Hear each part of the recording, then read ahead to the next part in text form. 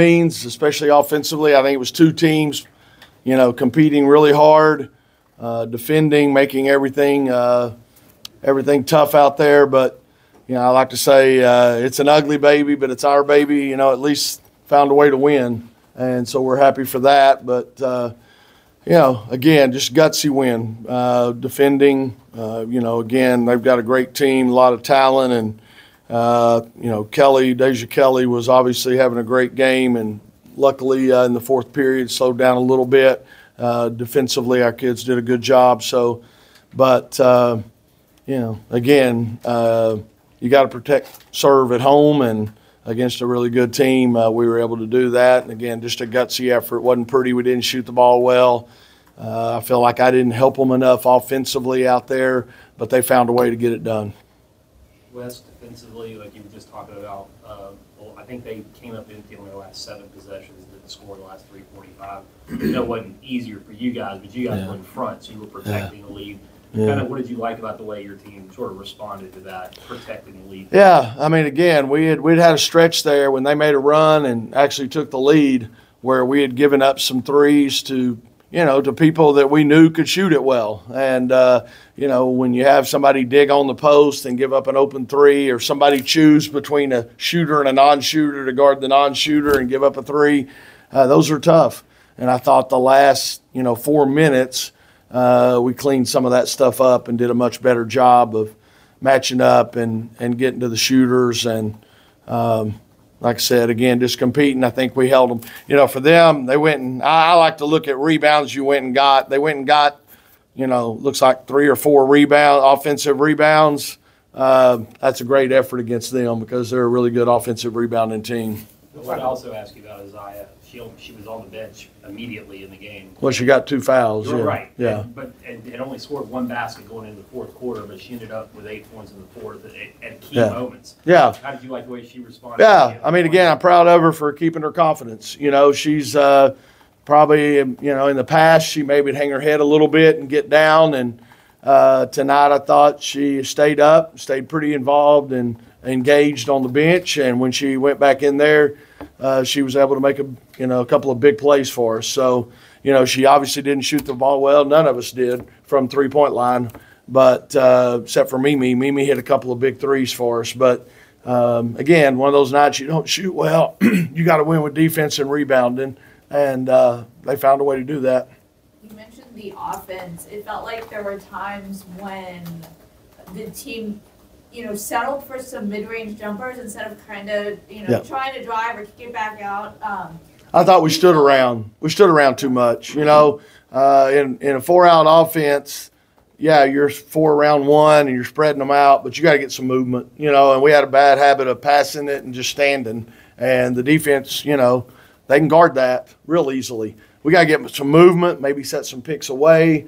And then look to attack those gaps and keep testing them. That's what you want to do in 4-out. You want to spread the floor out, keep testing the gaps, try to draw a second defender. But again, it's also tough when you shoot, 3 for 16 from 3, because when you do get somebody to help and you kick it and it doesn't go in, your offense looks really bad. So, but again, I feel like, I don't want to call as many offensive sets as I do. I'd rather us be able to come down and just play basketball, and I thought we kind of got away from that. So got a couple of days. We've got a great team coming in Monday night also, and we got a couple of days to try to look at the film, try to clean this stuff up in a hurry because Louisville's going to be another tough test. When Isaiah gets in foul trouble like that, how crucial is it to have an elite freshman like Zoe Brooks able to? Yeah, Zoe played really well in the first half, and Zoe she's a freshman. Offensively, she played really well tonight. It was just a couple of breakdowns defensively that, causes me to maybe go with a veteran group. And that's tough, Lacey Steele's been playing great for us, hitting some big shots. She gave up offensive rebound. Zoe tried to help on the post and gave up a wide open 3 to a great shooter. Those are the things. And again, I know the veterans probably do it too, but they probably got a longer leash. When you're a freshman, it's tough because, again, it's a different game. Let's face it, Zoe went out and scored 35 a night in high school. Didn't matter what she did on the other end. So, again, she's learning. again, gave us a big lift tonight when we needed it with Isaiah in foul trouble. So, and I thought Maddie Cox had a better game tonight too. She's, been a little bit of slump, been a little bit down. I thought she went in, got a big and one, went to the hole strong, got a couple of defensive rebounds, which again, Utsby and I don't know how to spell it, Kading, how to say it, but, both of them are great offensive rebounders, and for the most part, we did a pretty good job trying to limit those. Coach, this was the lowest amount of points you guys had in a win this season. Obviously, you'd like to score every single time you go, but that's not realistic. But I think, what does it show for you guys in order, not winning when you make every single shot, the different ways that this team can win basketball games? This is what we talk about all the time, and we hit it right here. We say hold the team to 60 or less, we're going to win, even on a bad night. And when you get an NCAA tournament, you got to win on a bad night. You're going to have one. I mean, you got to win, 4 games to get to the Final Four against really good teams. You're going to have a bad night. You go to the ACC tournament, you got to win 3 or 4 in a row. On a bad night, you got to find a way to win. And that, like I said, that's why I'm proud of this team, defending and rebounding. They did a pretty good job, and to hold a really talented team over there to 59 is big time. That's what we need. But, again, hopefully we don't have to test it again like that. But, yeah, I thought early in the game we were running and we were getting some transition points. And then, again, you got to understand the fourth quarter we had a lead.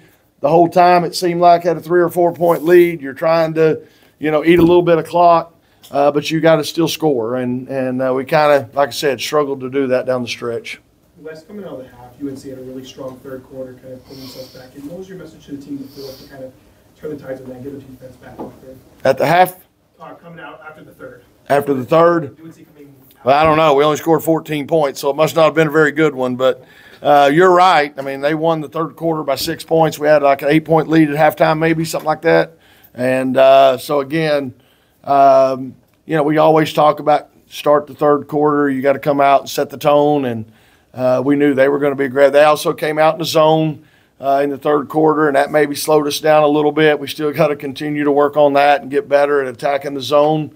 Instead of, as you mentioned, we did settle for a lot of shots tonight. I thought early in the game we settled for a lot of one-on-one jump shots. So hopefully we can, at least sit down with them by position or whatever and look at some of those things and clean that up.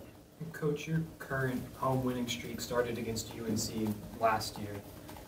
Looking back at where the program was then and kind of where it is now, what makes you proud about the team's development? Yeah. A year ago, for whatever reason, we didn't play as well, maybe together. You had a good core group of veterans back that had been on, some of them had been on 3 straight ACC championship teams. And then we brought in 3 McDonald's All-Americans, and we hadn't had many of those here straight out of high school, and we got 3 in one summer. So at that point, I really loved the portal. But, for whatever reason, it didn't add up. You look at Carolina men a year ago, they kind of had the same situation maybe. So sometimes it just didn't click right. This group is really close. I think for the most part, they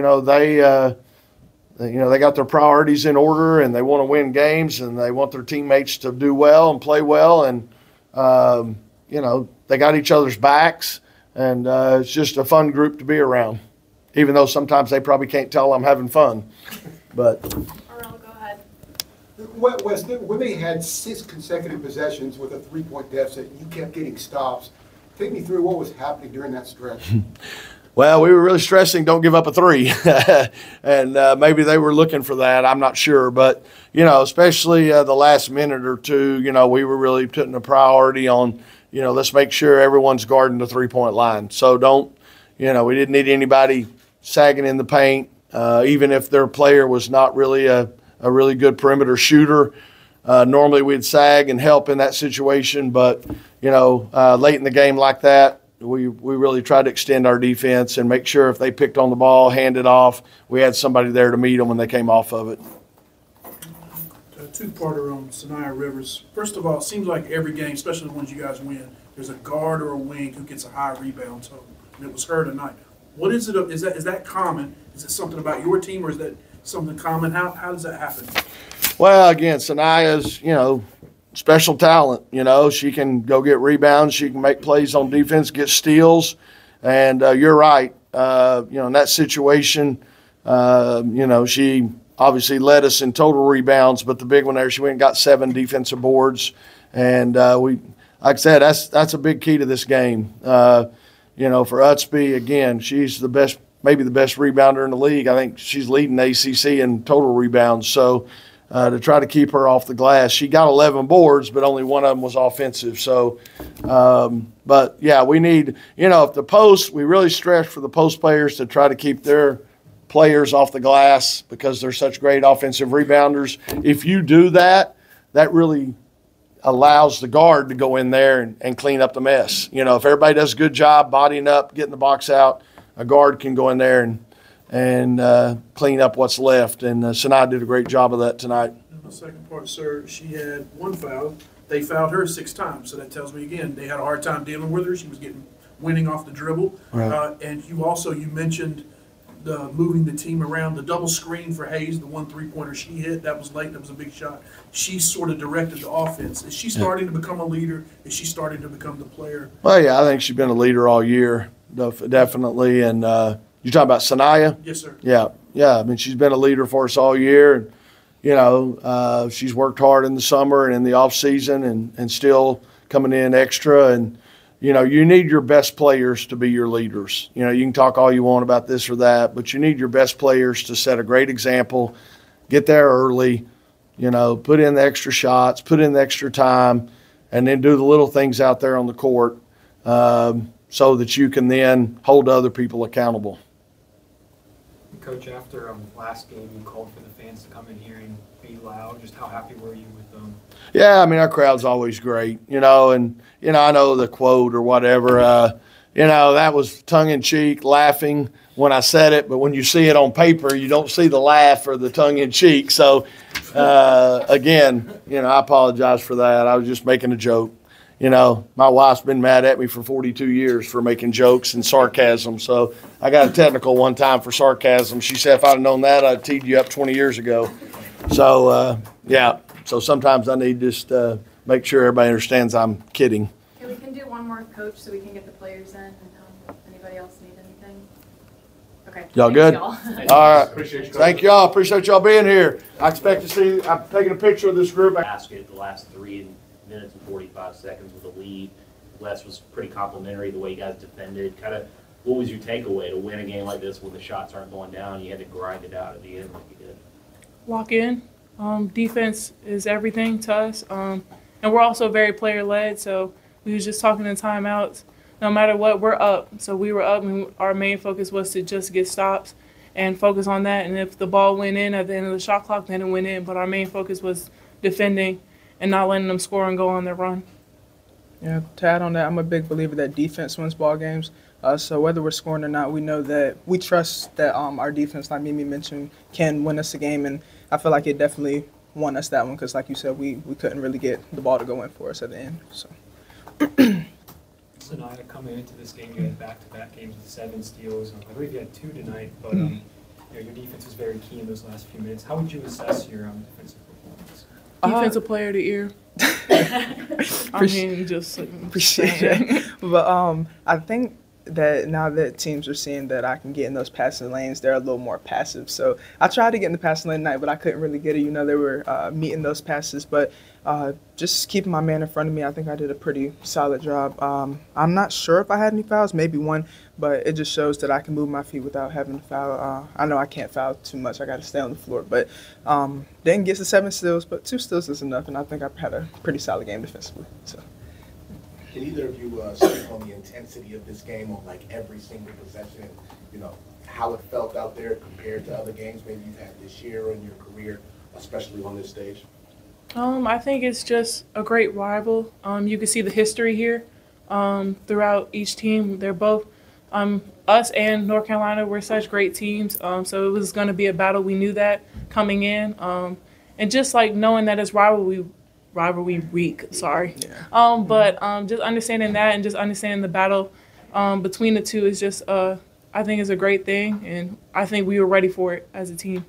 Yeah, those rival games, you have to have energy, especially at home. The crowd is bringing the energy. You know, we're lit, we're excited, and they're coming in feeling the same thing. You know, they want to take, they want to win a game on our home floor.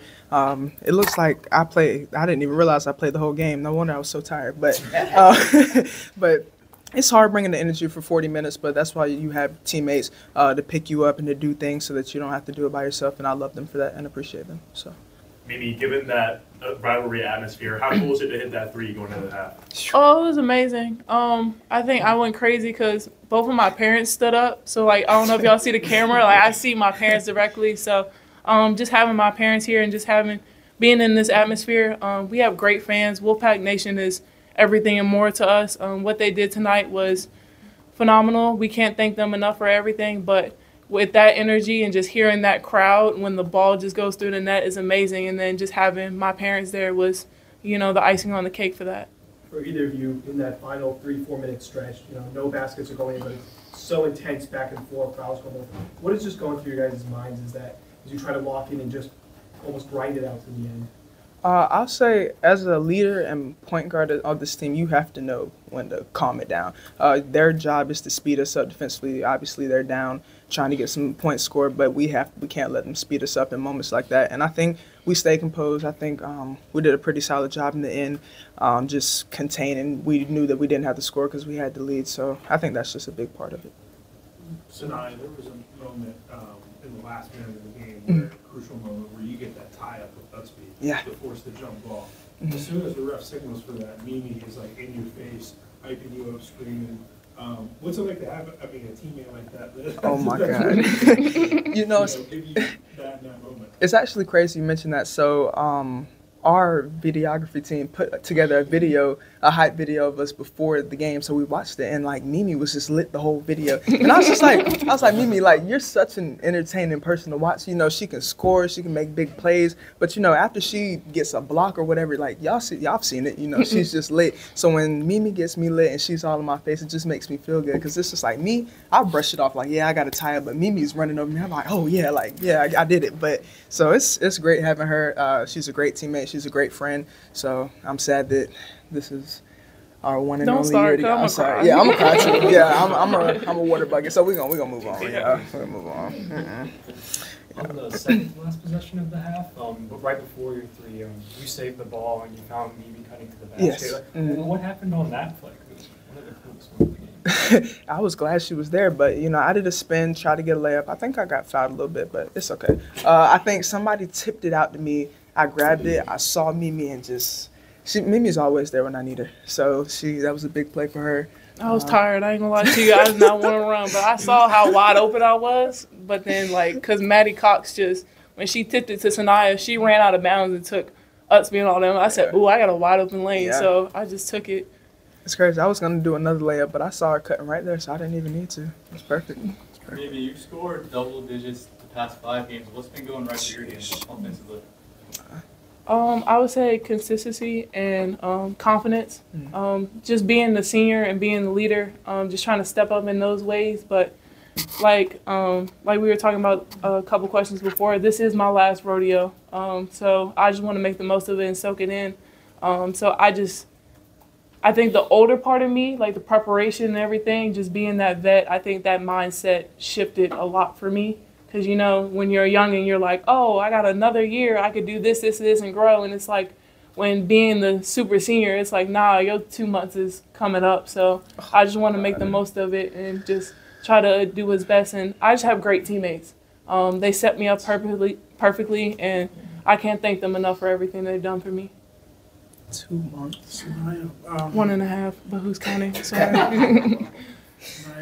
You mentioned being in control as a point guard. Yeah. A play that stood out to me was you barking to your teammates. Hayes comes off, I think it was a double screen at the three-pointer. Mm-hmm. And it seemed to me like you said, you kind of knowing where this isn't it. You got to move. You got to do this. You're getting comfortable in that role as a point guard. I know you don't always want to be on the ball. Yeah. But it seems like you're getting comfortable. Where's your level of comfort at point guard? It's very high right now. A year ago, 2 years ago, like I was not in this position. Like if somebody wasn't in their spot, it was just oh well, I wasn't gonna make them do it. But now it's just like I knew Madison was gonna get that shot if she went off that double stacker. So I'm just like go. And then as soon as she goes, I hit her, and she made my job a whole lot easier. But I don't like yelling at people. You know, I'm a very calm, monotone person, if y'all can tell. But when it comes to crunch time and I have to get my teammates in order or whatever, and I just do what I got to do. So. I tell her to do it. I be like, you got the ball in your hands 99% of the times. I say, you need to do it. And I said, and plus we have so much faith and trust in her. That's why I be telling her to go get the ball. I be like, this ain't it. And with us being so locked in, it's just like she listens to me, but I also listen to her, and we get the, you know what I'm saying? She's the head of the stake. So, and we have full amount of trust and faith in her. And obviously she got the job done, and she got us in order. Question to you, ma'am. The Maddie Cox minutes. How vital were they? Amazing. Wow. I love her so much. I know a lot of people say in the league that's like your little rook, but like that's like my true little sister. From the jump, she always wanted to work out with me and just follow me. It helped me become a better leader, and she kept me on my toes because she was following me and trying to figure out what I was doing. But what she's done, her effort, her ability, her talent, once I'm gone, she's up next, and she's doing an amazing job, and she's just showing y'all what she's going to do next year for you guys in the 3 years to come. She hasn't even scratched the surface No, yet. for real. If y'all just watch a practice, oh my goodness, she be hooping. If you just see that one layup she did, like that was like that one layup y'all saw. I'm just telling y'all that's in practice, but like she jumps 10 times higher with that, so she be dunking on people low key. But not me. We gonna keep that little secret in practice. How do you get when someone that works that hard does something special? It's amazing. Cause it's like for me when I was at the 5, it was just like telling her she's okay. I'm like retelling her the scout, everything, and she watches a ton of film. She's up on every scout. She watches film a lot, so you could just tell how much she's into the game. We speak a lot about it, so it's just giving her that confidence to tell her that she's fine. Like she's in this moment. It's just because a lot of freshmen, they get a lot of speed up, but I just think she's done a great job, and I'm just like, it's okay. Just breathe. You're fine. And I said, the scouting report, you know what to do, and I said, go make a play and believe in yourself. And she knocked down all her free throws, which that was something that was on her mind. And I was glad to just chest bump her and just say, hey, you made all your free throws. You 100%. And she's like, whew. So, yeah, it's just it's a good thing for her. For sure. What's the best thing you two have learned from each other playing together? Ooh, this been rocking since a while. I mean, yeah. She tried to get me to play with her in Maryland. Yeah. So like we was already plotting this. Like we knew. But I called her when I left. I said, I said, I ain't gonna lie, I'm leaving. Don't go there. But hey. But I was like, but this has been like, we've been locked in since we first met. And it's just knowing each other on and off the court. We're roommates as well. So it's just 24/7. We see each other all the time, and just knowing how much of an amazing person she is, and we just bounce off each other. I think I've learned to become like a dog. Like I was quiet last year, like I didn't do too much, and now that we're both playing more like important minutes, it's just like I have to be a dog because she's gonna yell at me if I'm not. So we spend a lot of time together. We've come closer on and off the court. So I wish her the best, and I know she wishes the same for me. So. Y'all have been through this stretch of the ACC calendar before. Now you have to take this intense game and turn it around and do the same thing in 4 days. Yeah. Well, what's the key from now until Louisville to make sure you can replicate that intensity? Recovery and being locked in, because this is going to be just like the stretch for March Madness. Just understanding that, like I said, we are player-led, so just understanding how much recovery and film is going to matter, and just staying locked in and just taking care of our bodies and hoping no injuries. So, yeah. Yeah.